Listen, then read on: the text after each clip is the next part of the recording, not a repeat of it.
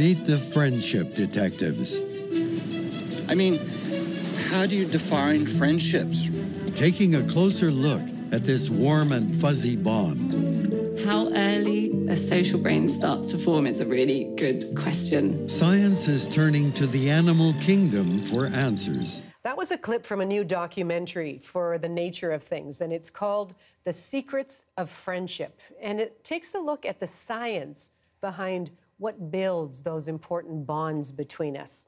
Well, the filmmaker is with us today. Judith Pyke is here to tell us all about it. Judith, hi there and welcome. Thank you. Thanks for having me. Well, this is a topic near and dear to my heart. I value my friendships so much, but what got you down this path to putting together this documentary? Well, same as you. I totally value my friendships. They've been super important to me over the course of my life. And when COVID happened, I think we were all having some interesting conversations with our friends, and we missed them, or at least I missed my friends, especially when we were in lockdown.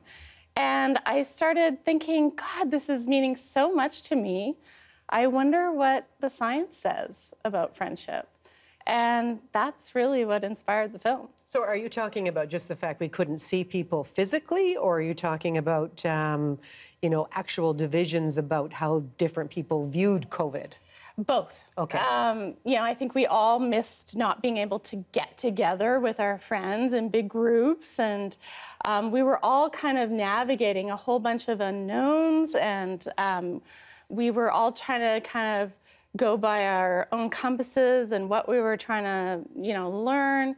And that didn't always mesh with everybody around us. So like friends, you know, maybe you heard of these things too, but I heard of friends have very intense conversations around COVID and little shifts in relationships. And all of those things got me interested in what is it about this bond that is so essential and so fascinating and so important to us. Yeah, no, you're absolutely right. And you've hit it the nail on the head in terms of me. I've experienced something with a very long and dear friend, and where we just had very philosophical differences about the approach to COVID, and that was the wedge that was driven between us. And it's hurtful. I try to accentuate the positive and try to, you know, remember the good times, but it's yeah, it's really hard. So as you're exploring this, then where did you turn for some of the answers behind the science? Oh, well, when I started to look into the science of friendship, I was really blown away with the range of work that's being done in the research community. And so we talked to some of the most interesting scientists out there in terms of work being done around friendship, not only in humans, but in humans and other animals.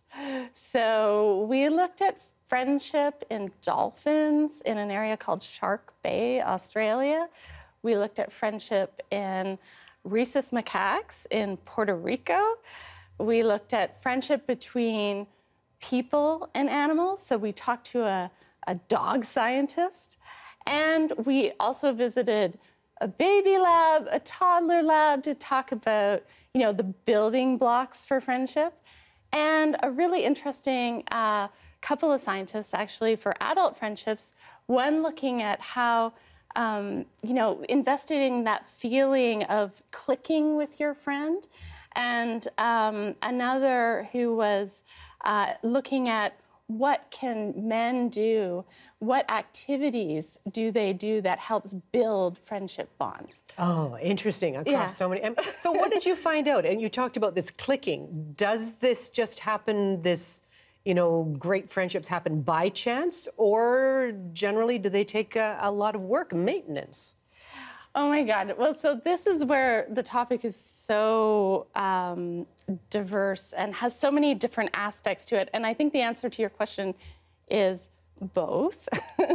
And one of the people that we feature in the film, her name is Carolyn Parkinson, and she's a social neuroscientist.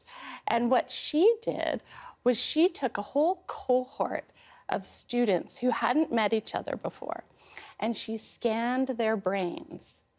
And she looked at the brain responses to various videos and stimuli. And then she waited.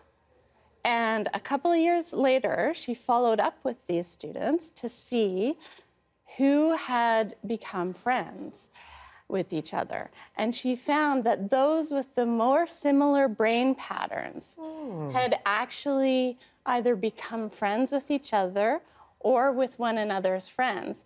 She then took the study one step further, and she realized that it's actually, if you look at those brain scans, they can be predictive of you becoming friends with someone. So that idea that we have that we may be on the same wavelength with our friends actually it looks like it's starting to bear itself out in the science. Okay, well, let's talk about maybe that's what can bring people together. And that is really interesting because sometimes it's maybe you're both new moms together, for example, and your kids are growing up, or maybe you're at college together and that you're bonding because you have similar interests in studies or that type of thing. But those don't necessarily last beyond that little time. Sometimes it's time and space and it's just not convenient or as convenient as before. What about the kinds of things that can break up friendships? And we talked about, again, that big moment. It could be a big argument, and if you don't reach out, you probably have lost that friendship forever. But anything else come to mind? Yeah, I mean, a lot of that, what brings friends to a place where they're not as close anymore, it's often about just spending time with each other and about being in the same zone in a way. One of the things that we learned is about the top qualities that people look for in their friends. And people look for people who are trustworthy, who are supportive, who are loyal, and people that they enjoy spending time with. So it's just interesting to realize that, as people, we do have these sort of general values that we look for in our friends. I can't wait to see more of this documentary. Where can we see it? So it's going to be on the Nature of Things this Friday at 9 p.m. and then it'll be streaming, so everybody can watch it anytime on CBC Gem. So I'm super excited for people to watch it. I personally found it so fascinating, and you get to see dolphins and monkeys and dogs and babies. And there's just so much about friendship in this film. I'm really looking forward to people seeing it. Thank you. Thank you so much for coming in. And really, what a great topic. Thanks a lot for having me.